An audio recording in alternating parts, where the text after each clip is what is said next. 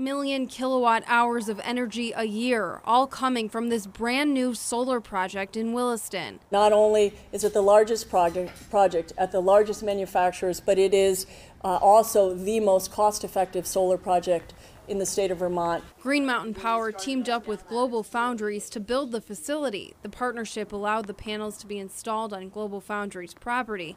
The company gets 500 kilowatts from the project. The rest will go to GMP customers. Green Mountain Power is really trying to bring cost-effective, low-carbon energy to its customers, and we do that with a lot of renewable resources, including solar like this project. Also on the property, a testing ground for solar products run by Sandia National Labs. The group does research on solar plants in climates with harsh winters. Having this facility next to the solar RTC, we'll be able to leverage the weather station and the data systems that are there to really understand what's going on and drive optimization. The project, which went online Wednesday, is generating electricity for 1,100 homes. So far, only a small percentage of GMP's power is solar, but that's changing. The adoption of solar is accelerating. We've seen that over the last 5 years as costs really come down. The technology is getting better, the efficiency is getting better. In Essex Junction, Rachel Kars, NBC5 News.